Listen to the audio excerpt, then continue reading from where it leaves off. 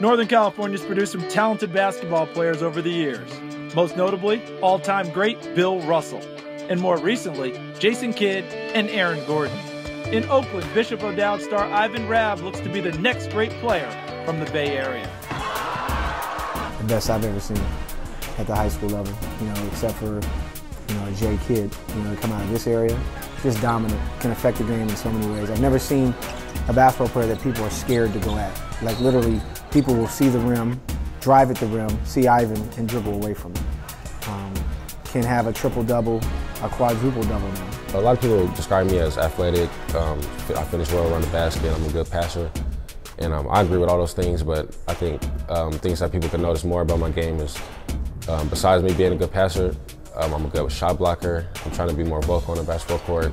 I'm just trying to work on every aspect of my game to become a whole all-around player. The 6'10" forward is a consensus top 10 player in the 2015 class, and he's in discussion for the #1 overall slot. But getting here hasn't been easy for Ivan and his family. Oakland has some rough areas, and Ivan saw some of it when he was younger. When he moved to Oakland with his mom and his brother, they all had to work together to get to a better situation. He has adjusted. He's very smart. Growing up in the inner city, he knows where to go and where not to go, and that's rare for a person his stature and his youth.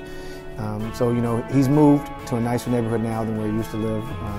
When I took him home during his freshman year, a couple times we couldn't get to his block because the police were there or it was blocked off. So he's seen some things. I worked 3 jobs, and he basically had to help with my youngest son, and we just worked together almost as friends to pull through and get things done as a family. As the family's living situation improved, the next step for Ivan was improving as a student and basketball player. And it wasn't clear that Ivan was going to do that when he first showed up at Bishop O'Dowd. When I first met Ivan, we were playing pickup and I didn't want to play with him. He didn't hustle, he didn't get back, it wasn't fun. And the maturity, when we first started, he struggled academically. So Ivan he's matured, immensely. He's the face of O'Dowd, the spokesperson for O'Dowd now. I had to develop that when I first got to school. It was a big transition coming from public school to private school. And Coach Lou was just always on me, and I wanted to relax, but really I couldn't because I was always behind because I just wasn't ready for the transition. And I slowly learned just to get in there and just knock out your homework, not only for that day, but for the days after, and just get ahead. Now, Ivan's grades and his game are in order. So much so that he's among the nation's elite recruits. One of his biggest thrills so far was playing for the USA under-16 and under-17 teams. It was really fun. I think the best part, honestly, for me was making the team because there were so many guys that could have made the squad before me. Gold medal was probably second. I know that sounds odd, but just making the team, there were so many people that were just so good, and I thought I fit in well, but I wasn't sure if I was going to make it or not because I wasn't sure how good I played. The young man who didn't even look like a good pickup game player a few years ago now has the attention of college coaches as well as other blue-chip prospects. It's a stark contrast from when I didn't want to play with him. Now everybody wants to play with him, including me.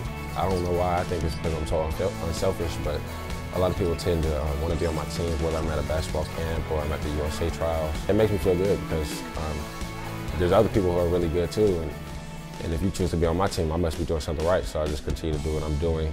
Several top programs are now in touch with Ivan to try to secure a commitment. One of them will get not only a good player, but a giving person who's willing to help out his friends or even total strangers.